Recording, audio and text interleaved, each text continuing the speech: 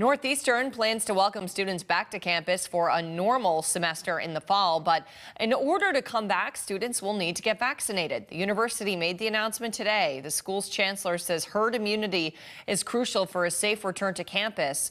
He continues by saying, in order to get herd immunity, we need to get a maximum number of people possible vaccinated. If all or nearly all of our students are vaccinated, we expect that we'll be able to achieve herd immunity. Students on campus will also have to wear masks and get routinely tested.